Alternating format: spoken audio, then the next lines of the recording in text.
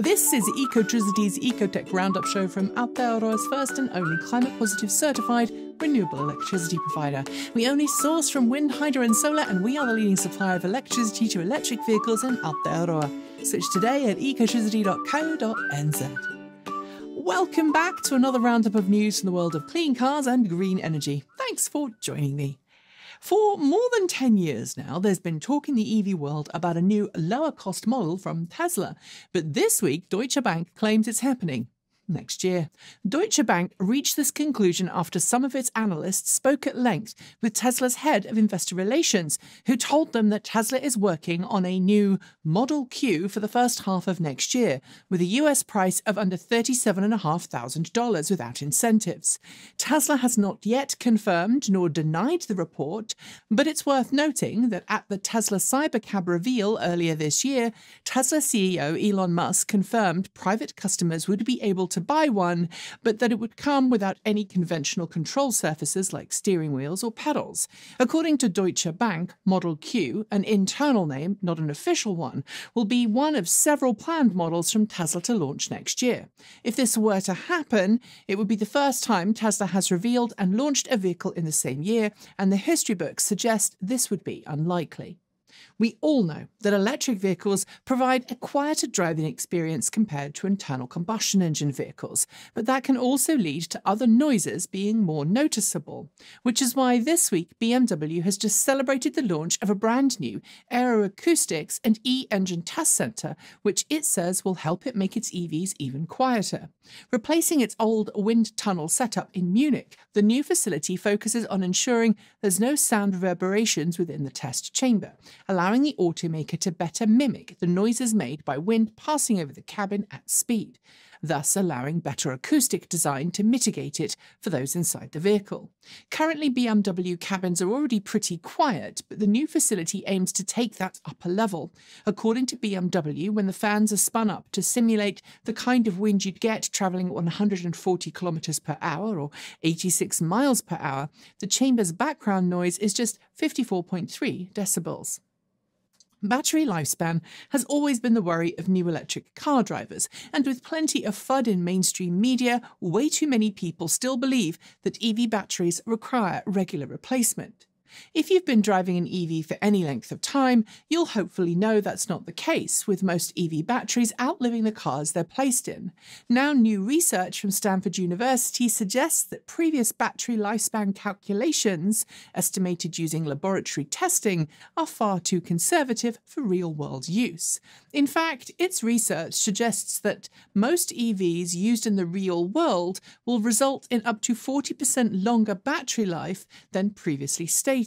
This not only puts EV battery pack lifespans well above that of many internal combustion engine vehicles, but suggests that used EV ownership isn't the risk that many people are led to believe it is by misinformed and biased media outlets. Toyota has unveiled its newest electric vehicle in the form of the Urban Cruiser, a compact SUV that's designed primarily for the European market.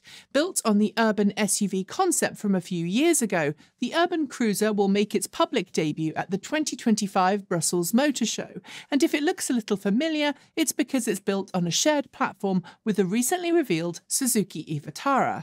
That translates to a similar spec with a choice of all or front-wheel drive and a choice of 49 kilowatt-hour or 61 kilowatt-hour lithium iron phosphate battery packs.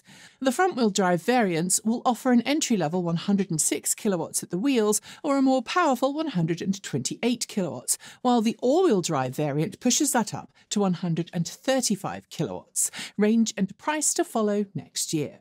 Also revealed for the first time this week is a new luxury model from DS. Called the DS No.8, the luxury model is scheduled for a mid-2025 launch date. Just a little smaller than a Tesla Model Y, it's a mid-size model that DS is calling an SUV coupe, and I've got to admit the design is different enough from everything else out there to stand out a bit.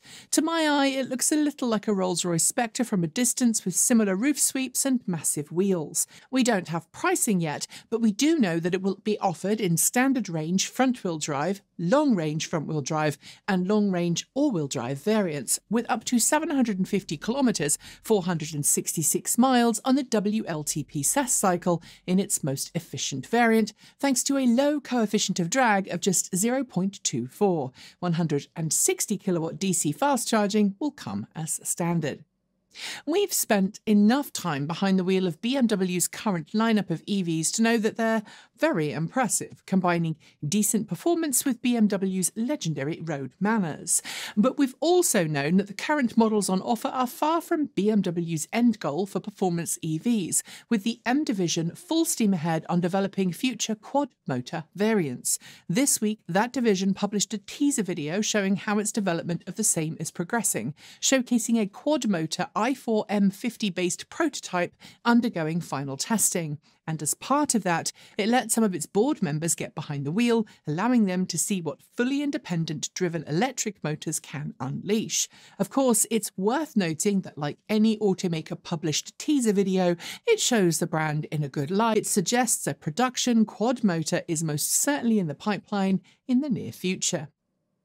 It's official. General Motors' self-driving arm Cruise will stop its development of robotaxis, and instead its IP and technology stack will be absorbed into the automaker for use in its range of cars. Announced at the start of the week, GM confirmed that it will no longer be pursuing Cruise robotaxi operations or development of a standalone robotaxi. Instead, it plans on leveraging the software and hardware developed by its Cruise division to help expand the autonomous capabilities of its fleet, allowing it to transition from Super Cruise technology as a level 3 hands-off, eyes-up driver assistance system into something more advanced. Cruise has been a problematic subsidiary of GM in recent years, with high-profile accidents in California and submission of a false report to a federal agency investigating a safety incident last year. We're seeing a lot of people commenting on social media these days about how terrible they think EVs are, and that includes people claiming that they're going back to fossil fuel vehicles because EVs are just too bad to use. But as I'm sure many of you realise, most of those reports are nothing more than spam bots and fabrication, and now data from a new survey backs that idea up. Enter a new survey from the Global EV Drivers Alliance, which questioned more than 23,000 EV drivers from 18 different countries about their opinions of driving electric, and the reality is very different to the FUD. Of those questioned, 92% said they plan on sticking with electric for their next vehicle, while 4% said they'd pick a plug-in hybrid. Only 1% said they'd go back to an internal combustion engine vehicle.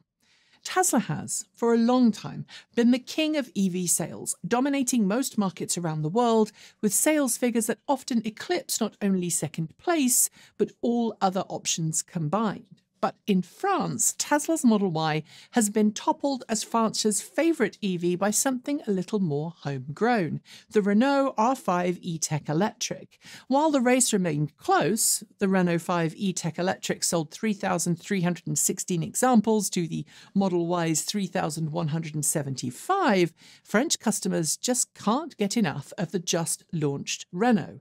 Of course, it's fair to note that the Renault 5 has just launched, and there's usually a bit of a boost in sales at a new vehicle's launch, but it's also worth noting that the Renault 5 is substantially more affordable in its entry-level guise than any of Tesla's Model Y variants. The two vehicles honestly don't really cross-shop either, but given that the French EV market share is now past 15% of all car sales, I think there's room for both. A new report from JD Power confirms what we've been saying for a really long time. EV incentive programs can help people get behind the wheel of a new EV. Using sales data from the US, the organisation has showed so far this year 87% of all new EV purchases were made with the assistance of the US federal tax incentive program for EVs.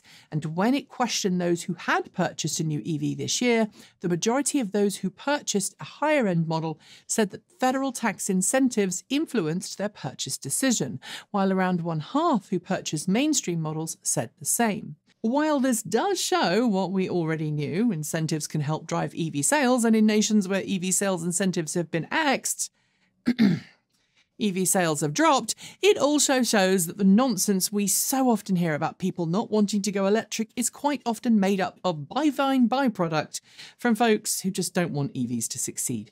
The data doesn't back their hate up. Before we get to the last two stories, I have a quick question. Are you in the market for a new EV? Because if you are, and you live in Aotearoa, you should check out our buyer's guide at ecotricity.co.nz. It's packed with all the information you need to pick a car that's right for you, and includes plenty of details about available vehicles, daily life with an EV, how to file and pay your RUCs, and so much more. So follow the link below and start your journey today. The price of EV battery packs has dramatically fallen in the nearly 20 years that I've been covering this industry, and while COVID-19 caused a little hiccup in pricing, we're now back on track to reach a sub $100 per kilowatt hour territory very soon.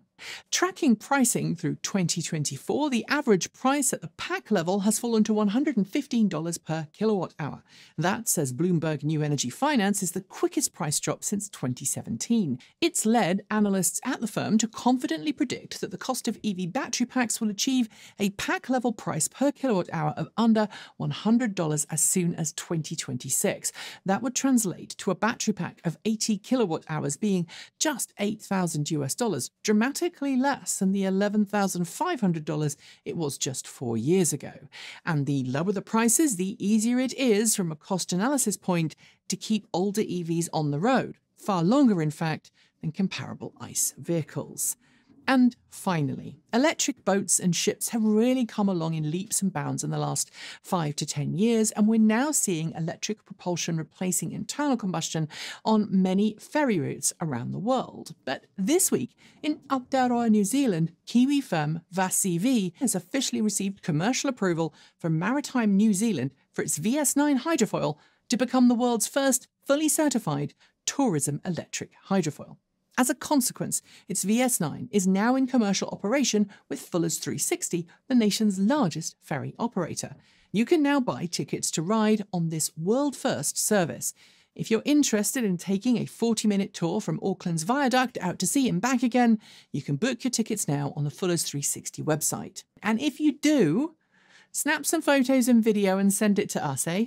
And on that note, we are done for the day. Before I go, do make sure you've hit the notification bell so you don't miss out on the latest in EV news from the channel. And if you haven't, it's high time to switch to Aotearoa's first and only climate-positive certified renewable electricity provider. It is super easy to make the switch, and in doing so, you'll help the nation wean itself off dirty energy and to clean, green power that will keep the land beautiful for generations to come. I'll be back next week as usual, and in the meantime, do check out other videos on this channel, including from the lovely Gavin Kiwi EV Shoebridge. He has been making some fantastic content, and it's well worth your time to sit there with a cuppa and give it a watch. Thanks for joining me. I'm Nikki Gordon Bloomfield. Have an amazing week. Ka kite. See you next time.